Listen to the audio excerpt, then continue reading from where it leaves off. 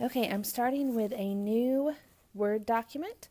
I'm going to insert a title page that is both horizontally and vertically centered.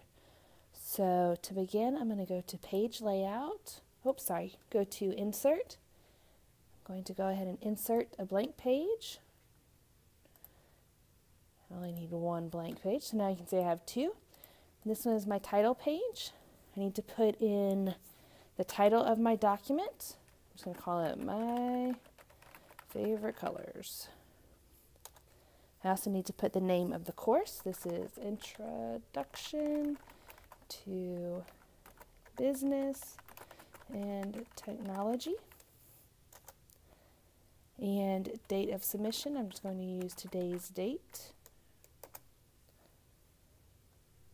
And I would like to make my title page here. I want my favorite colors, the title of my document, to be in title style. So I'm going to go back to my home ribbon and choose title on my selections here.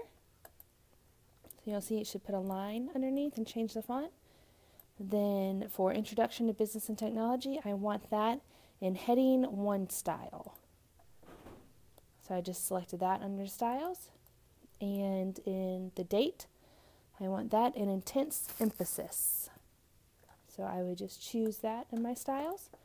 I want all of these centered horizontally.